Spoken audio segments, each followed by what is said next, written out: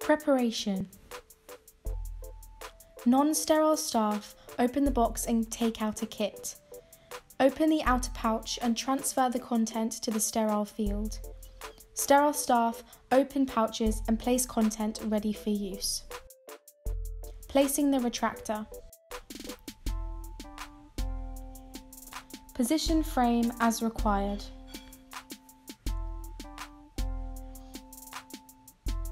Unique cam locks firmly secure the retractor, allowing for single hand adjustments if needed.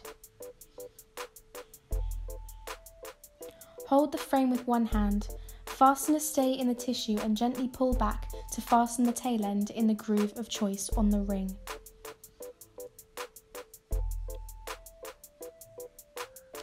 Place the next stay directly opposite the first one to achieve counter traction. Continue placing stays as needed, opposite each other until appropriate retraction is achieved.